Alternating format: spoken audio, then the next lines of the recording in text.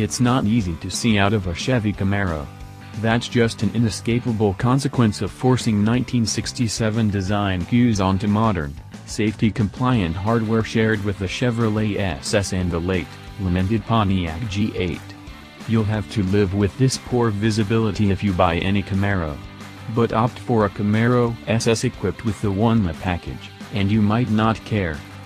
Chassis changes are extensive and bring the one-la closely in line with the handling, if not the ultimate prowess, of the 580 horsepower ZL1.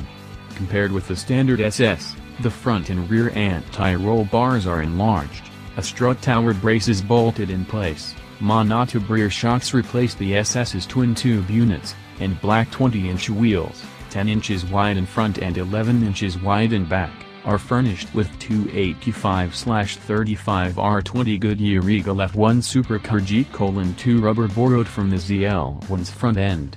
To help keep it all working under duress, the ZL1's wheel bearings, rear shock mounts, and larger fuel pump are used. With the exception of the $1,995 recaro seats and the material covering the steering wheel and shifter, the rest of the Camaro interior reminds us of the General Motors that went bankrupt. If it weren't for the interior, nothing about the one-la would feel cheap.